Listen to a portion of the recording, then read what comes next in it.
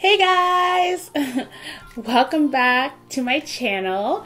So it's your girl Jungle Naps here, and I know I've kind of been teasing you guys a little bit on my Snapchat, dropping little hints and stuff about my faux locks, but I'm finally ready to talk about them, my experience, you know, the good, the bad, the ugly. So, you know, before we jump into it, I have two questions for you. First, are you subscribed?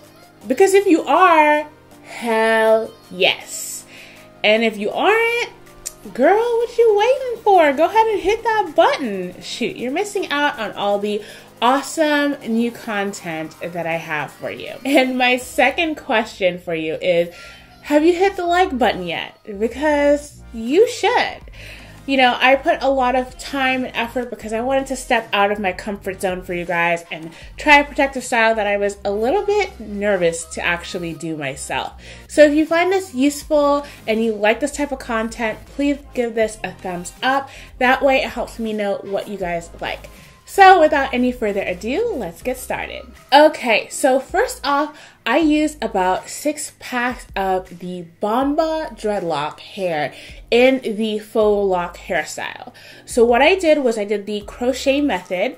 I braided my hair into a specific beauty pattern, and I'll let you guys know how I discover that beauty pattern later on.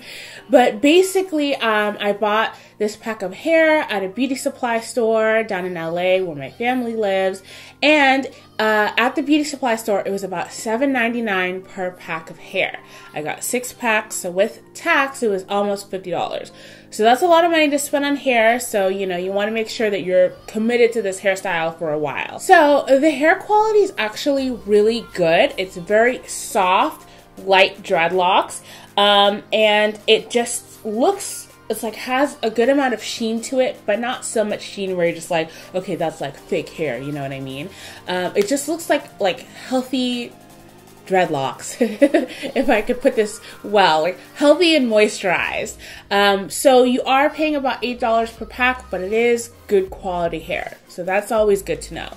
Okay, so the braiding pattern that I found, I was actually checking out a fellow Haitian YouTuber, and her username is Beauty Can Braid, and you guys should definitely check her channel out. She is so talented. She just does so many different kinds of protective hairstyles. She's always switching it up, especially crocheting. I feel like she is very detailed with her braiding patterns, and she just shows you how to do it. So for me, the hardest part of this was actually braiding my hair into cornrows, because I don't ever do that, and I actually don't think I've ever done my full head of hair by myself without somebody helping me. So, you know, it was just, I just have a lot of hair, especially in the back, in the crown area. It's very, very dense there. And the braiding pattern, I feel like if you're good at cornrowing your own hair, the braiding pattern actually wasn't that hard. For me, being a first timer,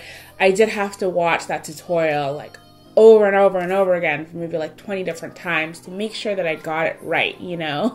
Every time I got to a different part of the hair, I'd be like, oh, shoot, like, was that right? Did I get that right? So I feel like if you're like a master braider, cornrower, this is gonna be like a piece of cake for you.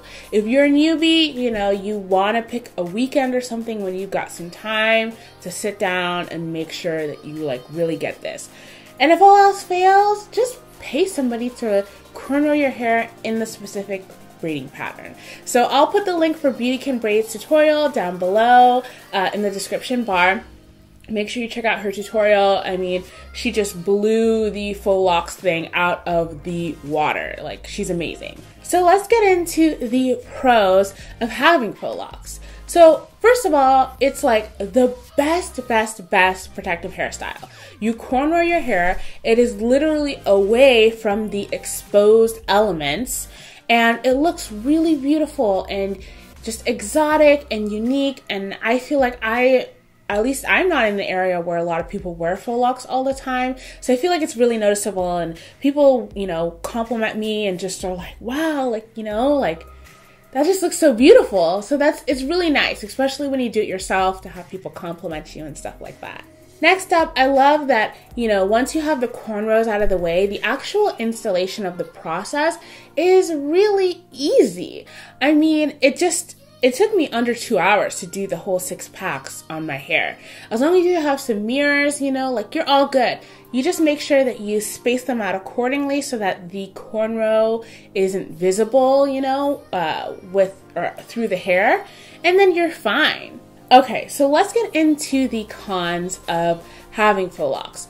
The biggest con I will tell you guys, like, straight off the bat, is the sheer weight of the locks. And I didn't expect this, because when I bought the hair, and even when you just pick up one single faux lock strand, it's so light.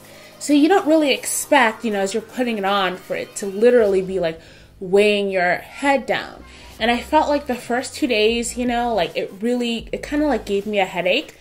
My actual cornrows weren't that tight, but the weight of everything on it just gave me a headache, and I was starting to get some shoulder and neck pain. So if you're really prone to that, this is not going to be the hairstyle for you at all. And next is that I feel like, being somebody who works out a lot, you know, I want to make sure my scalp is really clean. And you can, but it's really inconvenient to wash your hair with faux locks, because the water that'll be soaked up by the hair will make your faux locks so heavy, and it just won't be very easy for the product to rinse out. So what I've seen, I haven't actually had my locks in long enough to do this, but I've seen that people actually take sea breeze or witch hazel and use that to cleanse their scalp with maybe like cotton swab, or, you know, those, you know, anything that's not going to leave behind residue. Next up, I also want to say that due to the added weight, if you're somebody whose edges are very sensitive, the weight on this and how it actually pulls at your hair might not be the best for you.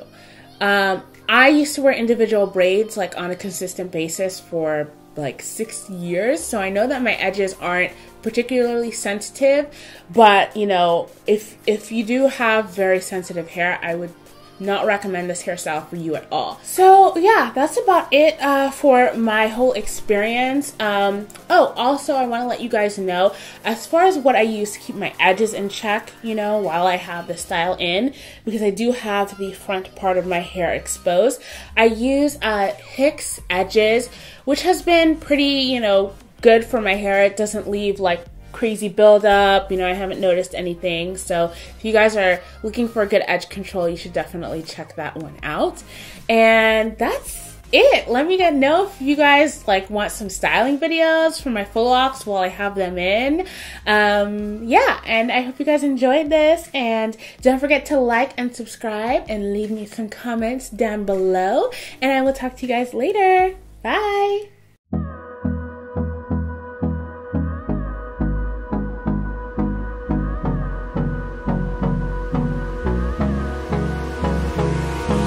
Hold me close till I get up. Time is barely on our side.